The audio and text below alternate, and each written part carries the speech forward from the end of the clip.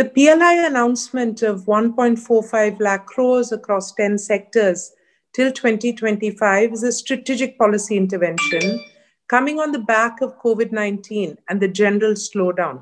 This is expected to boost production, lead to job creation, and ultimately be a major kicker for GDP and ultimately taxes as well. So it's good for the government too. The scheme has been formulated, I believe, on the back of successful implementation of almost 40,000 crore scheme for manufacturing and export of mobile phones in India and the input on the pharmaceutical. It is important for us to actually look at what happened to the first scheme and therefore why are we going into this next scheme? What are the benefits? Which are the sectors which are going to be taken care of? And how can this really help transform manufacturing from its current 16 to 17% of GDP to the target of 24%? So I'm joined with me today in conversation with Mr. Manish, who I think is an expert on the field, has helped guide a lot of the FICCI policy and helped us make the right interventions to the government. I believe that the benefit of the first scheme which was announced, wherein the mobile and the manufacturing industry, not only have they attracted some of the big global names like Apple and Samsung, but also the estimate is that they will produce over 10.5 lakh crores worth of incremental production, of which 6.5 lakh crores will be exported. So that's a good boost to our export target. And all that will happen between now and 2025. It's also estimated that it will create over 2 lakh direct jobs and about 6 lakh indirect jobs. So from being part of global supply chains, from attracting investment to employment generation, there are some deep implications of the PLI. So let me hand over to you, Manish, to really help us decipher for our members what it means, what they should be doing on the back of this great policy announcement. Over to you. Thank you so much, Dr. Reddy. And I'll give you a sense of two perspectives to begin with. One is why PLI? And the second perspective is what will be the outcome after, let's say, 5 or 10 years when we will look back in history at what has it done. And a few of us have mentioned that this possibly is going to be a game changer. I personally believe that this is going to be a catalyzer. And the very reason industry needed PLI for obvious reasons, and I'll mention few of them in my comments later, is to do away with the existing disability of our country because of variety of factors. The first of all would be the economies of scale itself, which helps reduce the operating costs of the companies and hence the cost of production. And the second would be the existing backward integration which exists in the country, which essentially means that how much of the total assembly which we do in the country consumes components which are sourced and manufactured locally. And third, possibly, which will be a natural outcome, is that when we create this competitiveness, how competitive are we globally and how much of the global supply chain is managed from India? So I think the underlying objective of this PLI is to enable backward integration, create economies of scale and hence competitiveness, and position India on the global map and start to export in a larger way. And the recent announcement of PLI in a very important category, air conditioners, I believe is going to be a game changer. And there are again few reasons to that. The first and foremost is air conditioner is an industry or a vertical which has a huge potential to create jobs.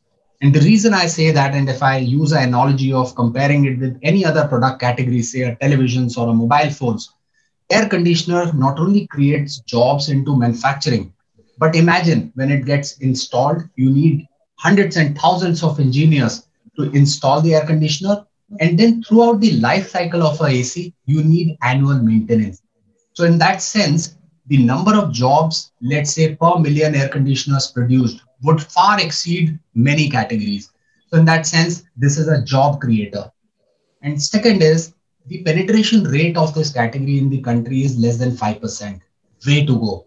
In that sense, a massive potential to not only produce locally, but also to cater to global markets. And I'll quickly give you one data point here. We produce 5 million air conditioners in the country today. to cater to a demand of approximately 7 million air conditioners, which is less than 5% of penetration. On the other hand, China produces 110 million air conditioners annually. Out of that, 80 million are exported. This is a huge opportunity for our country to explore. And finally, I believe once economies of scale start to happen and penetration starts to improve, there is a huge potential in backward integration. And interestingly, in air conditioners, top five components contribute more than 80% of bill of material. So it's something like low hanging fruit. And we have the capability to sort of develop those technologies into motors, into aluminum foils, into copper tubings. And I really feel very delighted to share with you. I'm sure you would have observed that interestingly, the entire industry has unified for a common purpose. And both the multinational companies, wherein possibly the intent would be to make their Indian subsidiary part of their global supply chain and hence enable exports out of here, and the domestic players, where I think the intent is to scale up manufacturing and expand value addition, have really come together for this common purpose and cause. And therefore, we could, in record time of last 4 to 5 months, come up with very clear recommendations to the government. And I must really applaud and appreciate the efforts and the kind of decision, quick decision making which has happened. And if it is game changing, look at, we started this conversation in the month of April, May, and today we have that announcement coming in. So in that sense, industry is really encouraged and feel very responsible to take this forward. I think as we can see, multiple sectors are going to be benefited from this. There's agri, there's food processing, there's, of course, the pharmaceutical, where India had a very significant position. And this is aimed at regaining not just our capability, but dominance in the API area as well. This is a mega plan. And I think it will benefit auto components, telecom, networking products, a specialty steel, white goods, and of course the air conditioners, which you spoke so well about. Can we, understand from a member's perspective, what should they be doing now? What are the next steps? Because ultimately for FICCI members, it's about their business as well. So what would you recommend? First is, needless to say that FICCI is an apex body. And again, I feel very happy that FICCI has played its role quite efficiently. And this is not only I am saying in the capacity of being the chair of Electronics Manufacturing Committee. I've been hearing good feedback coming in from other chambers. So what has happened in last few months is that we were able to come together with the other focused chambers within the industry. So CMI is one of them, which is the chambers for electronics manufacturers. And Rama is specifically handling the refrigeration and air conditioning industry. So first is, all of us have to really come together, because now we have to, come up with nuances of how the PLI scheme should actually look like for various sectors for which the announcement has happened. And therefore, we need to quickly create a very clear consensus on the intent and how the scheme should look like, and then make quick proposals to the government. So that is my first request and expectation from all the members. And second, which is most important, is to get into execution. And the most important aspect of starting this getting executed is to look at aggregation of demand. And here we have some clear benchmarks already available, possibly coming out of automotive industry. And I'm very happy to share with you that members have already started to take that approach. And when I say that they have sort of risen to this occasion and found themselves coming together for a common purpose, I specifically mean, and I'm giving you one example, that in last about couple of months, we had 5 meetings with the entire industry and the members to look at that. How can we look at aggregation of aluminium, say for air conditioning industry? And then we came together meeting with Hindalco team to see that how, when industry can come up and aggregate this demand, how can they look at investing into creating specific requirement related components for the air conditioner industry. And again, I'm very delighted to share with you that reasonable progress has happened, to the extent that Hindalco has already set a 2-phase program for creating those investments to cater to the demand of the local air conditioning industry. So I believe that the biggest of responsibility with us simultaneously to clarify the nuances of how the PLI scheme should look like for air conditioners, get into execution also, so that we move fast in terms of executing what we all created, the kind of vision we created for all of us. How about other areas, other sectors, Manish? Battery storage, solar PV, there's electronics. I think the pharmaceutical, which is, I think, the second largest segment which the government is focusing on. And also, there's a very important date which each sector is setting, by which time you have to put in your initial applications. I also would urge all members to actually, in the next 3 days, the FICCI team will be putting up guidelines, amounts, formats, and schemes, and seek inputs on who would like to understand further in terms of collaborations, technical knowledge required. And FICCI will help handhold members into taking advantage of the PLI scheme. So Absolutely. can you share your thoughts on this? Because I'm very committed that FICCI will help its members take advantage of this scheme. So few things I'll quickly give you the bigger picture of the work which we are doing. So air conditioners was part of that. And in my responsibility being chair into electronics manufacturing committee, and I'm also on the chair of the energy committee of FICCI. So four verticals were identified out of the initial 12, and then subsequently they went up to 24 in the consideration of DPIIT, where Minister himself was very actively involved, periodically conducting reviews and meetings. So those four verticals, which in some sense, together with the other members, people like me were responsible, were one was obviously air conditioner, which I mentioned. Second was television, again, a very strategic category because a larger part of bill of material is imported for assembling televisions in the country. And the bigger intent of Government of India is to look at fab manufacturing to happen in the country, and TV plays a major role over there. The third one was CCTV cameras. And again, a very important category. I'll quickly give you a sense of the kind of work which we are doing and how members are getting involved and what are the expectations from them when we look at the time ahead. And fourth was very strategic electronic components because they cut across almost all the industries. Not only correct, and that was what 40,000 crores for electronics. So that's a significant allocation. Yeah, absolutely. So I'll quickly give you a fair sense of the kind of approach which is possibly cutting across all these four. So words like PLI and PMP are cutting across all four. And then we have to very clearly decide and sort of define that what is the strategic objective of every category. So while in air conditioners, I mentioned backward integration, job creation, and then exports in future.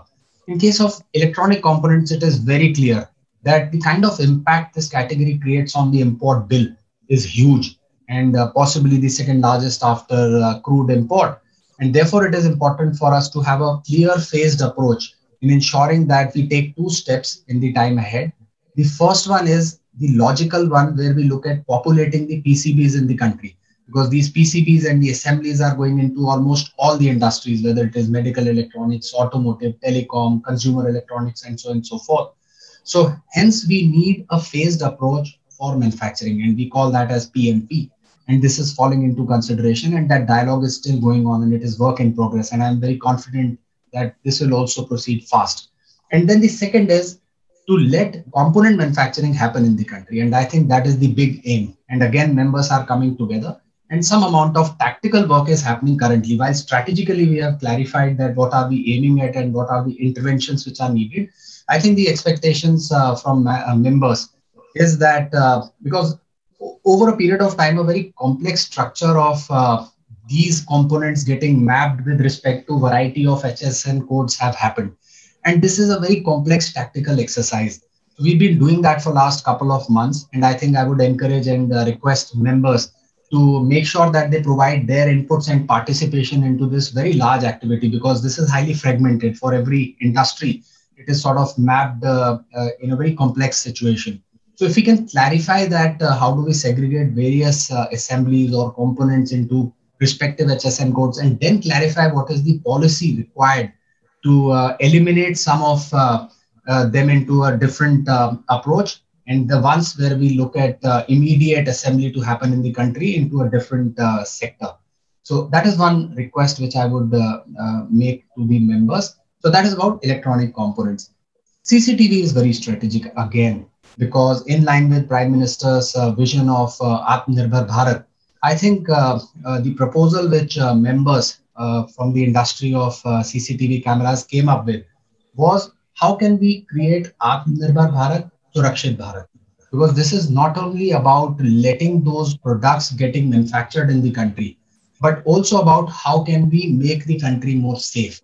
And therefore, FICCI is now coming up with recommendations of some of the policy changes which encourages the builders and architects to improve surveillance outside their buildings when the construction happens. So those kind of policy interventions are being requested.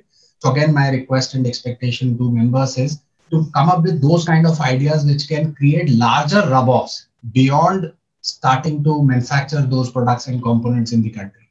And finally, televisions. Again, as I mentioned, massive potential because larger part of import bill goes into importing components like TV panels and assemblies and so on and so forth.